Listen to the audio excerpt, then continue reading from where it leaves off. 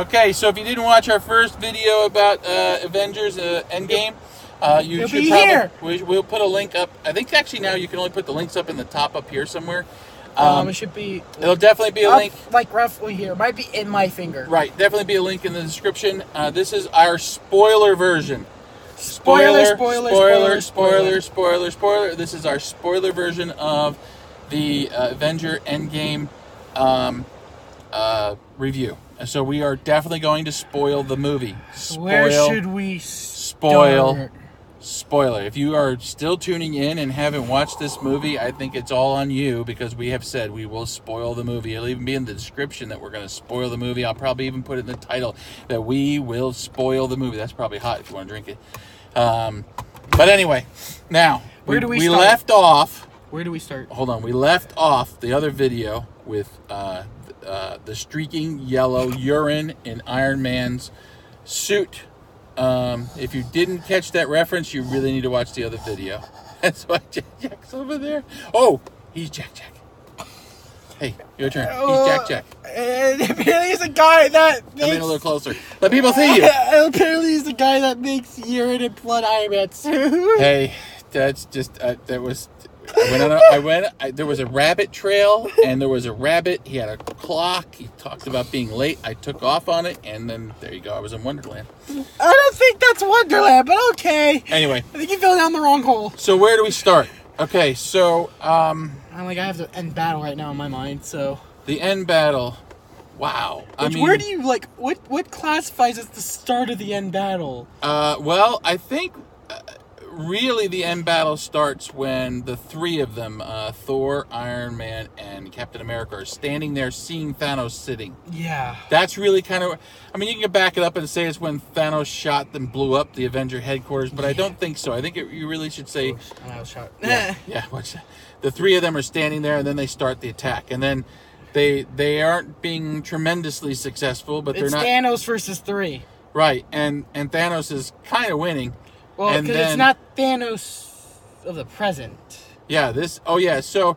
we probably actually should have started with that. Yep, so they have a plan. They're going to go back in time. Now, this is 5 years after Infinity War. Right, 5 years after Infinity War, they have a plan. They figure out how to go back in time thanks to Tony Stark and Scott Lang, who Iron Man and Ant-Man. And they go back in time to get all the Infinity Stones together to this time frame and... bring everybody back. Then pretty much I think it was Bruce, pretty much snapped his finger to bring everyone. So the 5 years of no one still happened, but then they all just came back. They all came back, right. But to them, it's like they passed out and woke up. But what happens is they have a couple of hiccups. The first hiccup being that Nebula being back in 2014 at the planet of Mirage. The beginning of Guardians. At the beginning of Guardians, actually... interferes with the nebula of that time. Right, that nebula interferes with the nebula of that time, and Thanos is able to find out not only that he won, but that he gets his head chopped off. They do actually chop his head off in the beginning of the movie. In the first 30 minutes. Yeah. It was very early in the movie. And he finds out that they're after the Infinity Stones and all this, and then he swaps the nebulas so that the bad nebula from 5 years ago goes forward in time.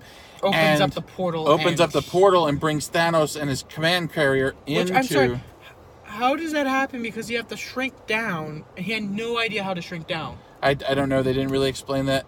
Maybe because Nebula used the one particle, the evil one, to get back. I don't have an answer for that. Maybe he was able to replicate it. He is a smart guy, right? And he has lots of people around him. Maybe he was able to quickly replicate the Pym particle. I imagine it's not that hard if you've got a sample to figure out and you know enough about chemistry. Anyway, they bring his command carrier in. So after they bring everybody back, they put the stones in a new gauntlet. Hulk puts his hand in. He snaps his fingers. Boom, we got everybody back. It's 5 years later, but we got everybody back. And then Thanos opens fire on the Avenger headquarters and blows all of that up. And then the basic end starts. The end of battle starts, which is insane. The battle to end all battles, pretty much. Yeah, it starts off with just a 3-on-1, and then Thanos announces that he's bringing his army to wipe out the planet Earth. But before that, you get a great scene with Captain America. Yes. I'll let you tell him. So, this has, again, we have to go a little bit farther back to explain. Thor went back, when Thor and Rocket went back to get the Aether back from Dark World. Right. When Thor goes back, he meets his mother, they talk, and he grabs Mjolnir? I can never pronounce it right. His hammer from there. Mjolnir. Yeah.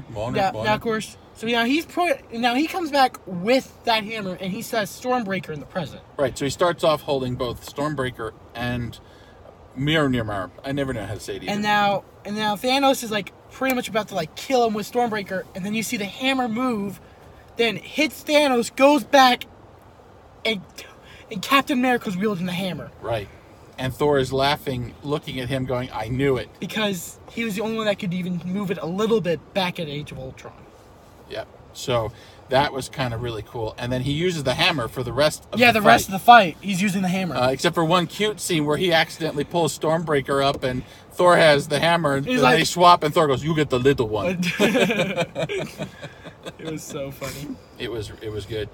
But after that section there where we find out that Captain America wields Mjolnir, and Thanos brings his army down. Then all of a sudden, I think it's best too, because right before what you were gonna say, Captain America like stands, he's like I can keep going with his shield like half broken. Yeah, his shield's. And then all of a sudden he gets, "Hey Cap, need some help?" And he like looks to his right, like, "No, on your left." What happens is he starts hearing Sam Falcon in his earpiece because they undid the snap. Right. And then, so when he looks to his left, one of those Doctor Strangey thingy open up, and people from Wakanda and Falcon show up, and then like tons of them show up. Everyone that they've ever been like friends with or anything show up for this battle. Every MCU character shows up with an army, with as many people as they could gather around them. Yeah. Like all of Wakanda shows up. All of Asgard shows up because the Valkyrie are there, and you got even more armies too, because I'm pretty sure like some shields showed up as It was, oh gosh, yeah. It was like the battle to end all. They even had spaceships coming in and stuff too. I mean, it was. Yeah, so you got they had the Nova Corps with them. That's what it was. It was like the Nova Corps. Yeah. And it's just insanely huge battle going on, and wild stuff going on. Yeah, it was. But they're not without cost. So we lose Black Widow. So that they could get the Soul. So they could get the Soul Stone. Because if you remember from Infinity War, it's a soul. Soul for a soul. So in order to get the Soul Stone, they lose Black Widow. That one, I'm kind of, because it's Black Widow and Hawkeye that are there. Yep. And they're both fighting each other to see because they're arguing. They're fighting over who will be the one to jump. And Black Widow's like, "You have a family, I should do it," and then Clint goes into, "Well, look at what I've become," because he becomes this like massive assassin and kills criminals all over the planet because he's so pissed his family's gone. Yeah. So he's like, "I should be the one that does it." And yeah. Oh, sorry. Yeah, see, you're like way off the phone. Yeah. And then, yeah. And then, so there's a big fight that goes on between the two of them, which is kind of cute. In a sad way, because you knew one of them had to go. There was no way around it. For them to achieve, one of them had to die. Yeah, we knew that from Infinity War. There was no way around it. Mm-hmm. So we lose Black Widow. Gamora's back, but then gone because she was lost the first time around to the Soul Stone. And her past self helps them out, but she still wants that original timeline has to still maintain in order for them to get to where they are. So she goes. We lose Iron Man in a hugely touching scene when he gets all the stones and snaps his fingers. But before that, though, was even more because Thanos is like has the gauntlet, the past Thanos, and he's like gonna wipe out the entire universe this time. Yeah, and put new people. And then Iron Man looks to Doctor Strange, and Doctor Strange puts up a one finger print showing this is our one moment chance. Right after Thanos basically knocks the crap out of Captain Marvel. Yeah. It looked like Captain Marvel was going to win, and all of a sudden, boom! He pulls out the Power Stone. He pulls the Power Stone out of the gauntlet. Knocks her out. And that's when Doctor Strange looks over at Tony, and he's like, "This is it." And Tony runs over and grabs starts trying to pull on the gauntlet. But what we find out later is he grabs the stones, puts the stones in his Iron Man, glove. And he snaps his finger. And then he says, I am Iron Man, and snaps his finger, and all of Thanos' stuff goes away. His entire army, even Thanos himself. Thanos and everything, and he won. But the power that goes through that, which we learned is difficult to wield. Thanos had a little bit of trouble with it when he was putting stones in.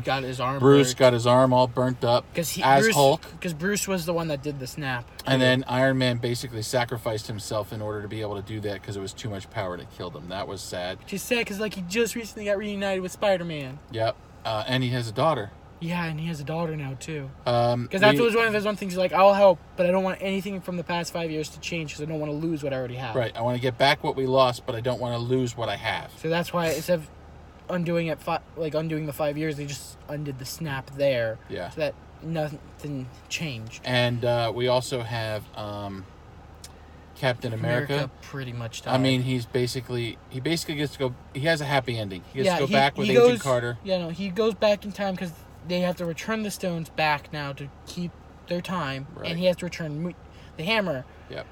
But instead of coming straight back, he decided to go back to roughly the time that he got shrunken and got caught in the ice. Right. And pretty much live out the life that he should have had. Yeah, and that was touching. And then he comes back and gives the shield. Yes, he passes on the Captain America moniker to Falcon, which happened in the comics already, so that's kind of cool. Speaking of things going forward, Thor is now with the Guardians of the Galaxy. Yeah, and I have blasters if you guys want to fight this out. Ooh. Who's in charge? Yeah. Or if you guys want to use knives, oh yes, use knives. It'll be very interesting. Yeah, that was the antenna girl. I can't remember her name. Mantis, right. The one that could put people to sleep. Although I do think it's funny. This is the guy? Well, it's either that or a tree. Yeah, your choices were that or a tree. Talking about Groot. When Gamora from the past sees Quill, and she's like, this is the guy? And she's like, and then Nebula from the present is like, it was either that or a tree. Yeah, that was funny. Lots of neat humor, lots of fun stuff, lots of huge battle. I mean, it's just phenomenal. We could spoil a whole lot more. Basically, every MCU character shows up. I do like Black Widow. Wait, so if we time this right, we can go back where there's 3 stones in New York. Yeah, at the same time. So then they go back to basically the Avengers first movie. Yeah, when the whatever call it, I can't remember their name, attack. Yeah, and which they were attacking in this one too, because Thanos had them in his army. In his army. You know, and then you're 5 years too early. Doctor Strange is over there. Yeah, that was really great because the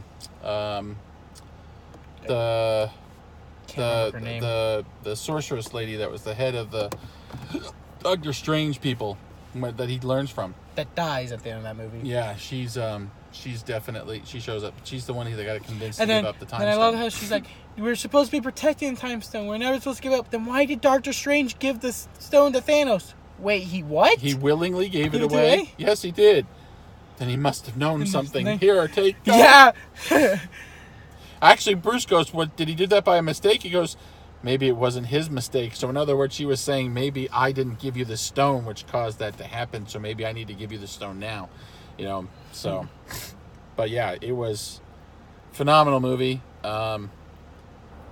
Where they go from here as far as Phase 4 or whatnot is obviously doing new stuff, but this was pretty darn impressive. Every MCU character shows up in some form.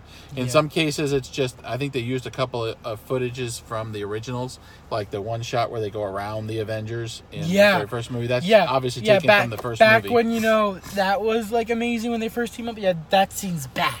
Talking about that, there's some really wild scenes like Captain America fighting Captain America. Oh, yeah. Although I like how, so it's right after the shield or Hydra that they didn't know yet. Agents take the scepter. Captain America steps in, and he's like in there. From the future. The future Captain America steps in, and he's like, I'm taking the shield, and then he leans over to one, Hail Hydra, and they let him walk away with the scepter. It's like, oh my gosh. But yeah. Yeah, that was so Captain America fighting Captain America. We got Nebula fighting Nebula. Then you had Thor meeting his mom. Thor and his reading up with his mom, and his mom knowing he's from the future and stuff. I mean, of course, this Thor is a fat Thor, which is really kind of funny. I mean, he still fights like crazy, but he's got a gut on him. 5 years he's been drinking beer, eating. I just like and upset that Cinemax is out in his cable. I just catch up. Also kind of funny, so when we first meet back with Thor after the 5 years, he's with his 2 friends from Ragnarok. And and one of them's playing the game Fortnite. He's like, the guys being together, Thor takes it, so it's like, this is Thor. If you don't log off, I'll come over there in your basement and take your feet. I was just like, wow. Yeah, there was a lot of good humor. You know, Marvel. I don't know what else to really say other than the movie was absolutely phenomenal. The ending was extremely touching in multiple ways. Yeah. Losing a couple of characters. Captain America getting his happy ending with Agent Carter. Because they even show at the very end, they actually show them slow dancing. Yeah, it was very, very, very, very touching, and it'd be definitely an awesome wrap up to this. So it'd be cool to see where they go. Because we got Spider-Man Far From Home coming. They've already confirmed Guardians of the Galaxy 3 coming. Spider-Man Far From Home is technically before all this. Right, but there is something interesting. They have announced or revealed that in Guardians of the Galaxy 3, Adam Warlock will be playing a role. Adam Warlock from the comics is one that has access to the realm. So when you get sacrificed to the Soul Stone, you actually go into the Soul Stone. And that's Adam Warlock has there in Infinity War. Right, so Adam Warlock has the ability to actually communicate with that realm that those souls go to.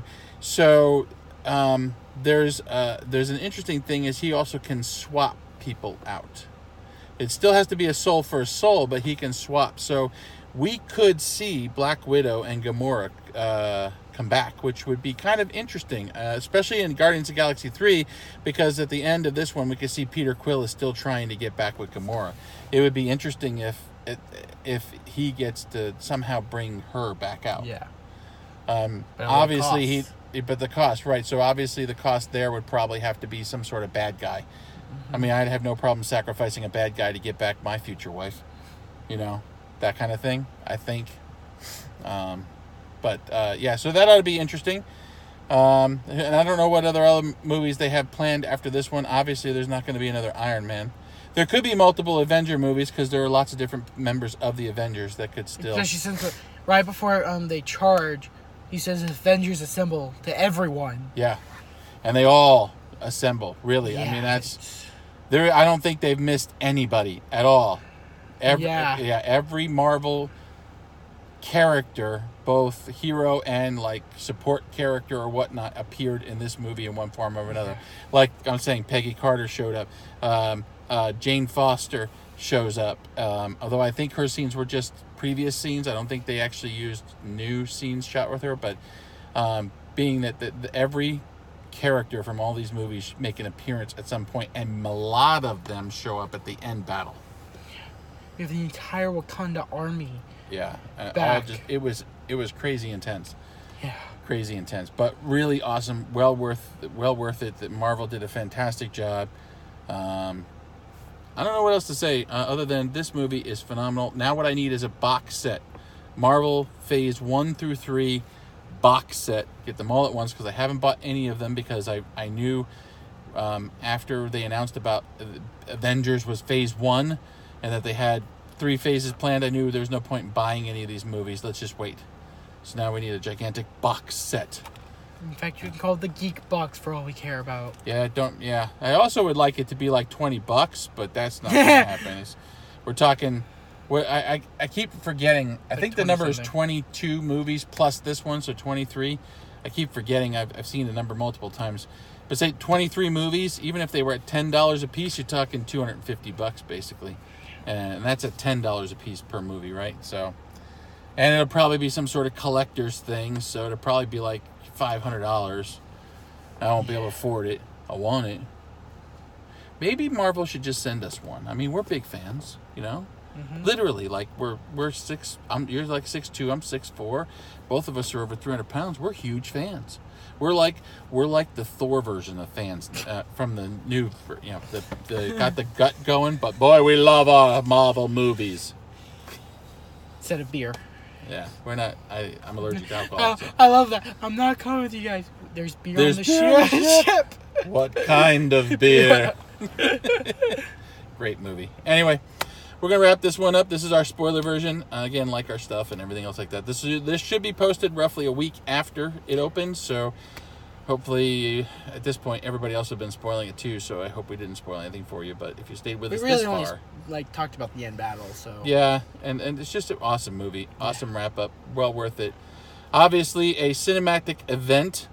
I mean, this is the first time that movie wise they have had this many movies all building up to one movie. You know, I mean, there have been a couple of, you know, like Star Wars, you know, the trilogy, right? And then they've done separate trilogies. You can even say all 9, with episode 9 coming out later this year, all 9 count as one kind of contiguous story building up, sort of, but not like 20. this. This one's at 20 something. Yet nothing even comes remotely close. So definitely a cinematic event. Yeah, people are going to be talking about it for a long, long time. Awesome movie. Go see it if you haven't. And if we spoiled it and you made it all the way this far, what are you waiting for, man? I mean, like, get your butt out of the seat. Pause this. Come back to us later. Make sure you hit subscribe, you know, all that good stuff. If the button's red, that means you haven't hit it and you must change it. That's right. And then if you click the little bell, it'll actually notify you every time we post something. So anyway, we're going to go and head on out. That's our spoiler version. Probably not too spoilery, but definitely had spoilers in it. And if you haven't seen the first one, we actually tell you which movies you have to watch in order to be able to see this one. So you should probably watch that first one anyway. Yep. Otherwise, we'll catch you on the flip side. Bye.